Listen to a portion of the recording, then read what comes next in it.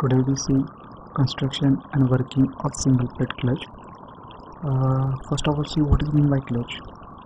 Then a clutch is a device which is used to engage or disengage the engine from a remaining transmission train or remaining transmission system as and when required smoothly.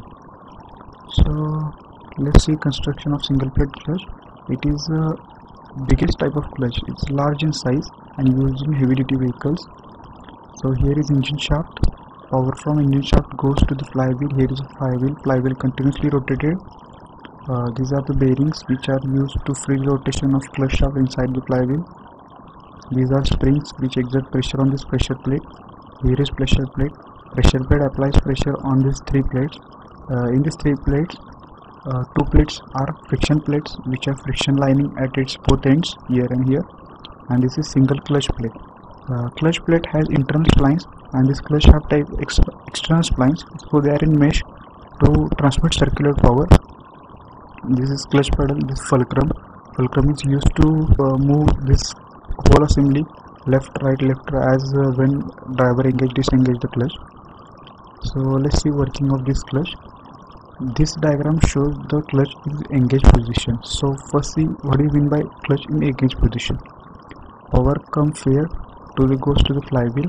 Flywheel gives power to the clutch plate with the help of these two friction plates and with the help of these friction linings. So power from flywheel goes to the clutch plate, and through the clutch plate with the help of these splines, power goes to the clutch shaft.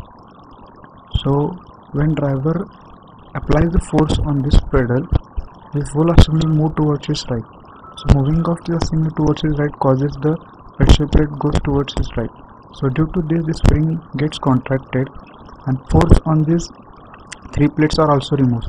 So because of this, the three plates got separated from each other because flywheel is continuously rotated and centrifugal force is applied on these three plates. So power transmission stops from flywheel to this clutch plate. So when driver removes the clutch pedal, again this assembly move towards its left because of this spring applies pressure on these three plates. These three plates get connected with each other as well as with flywheel.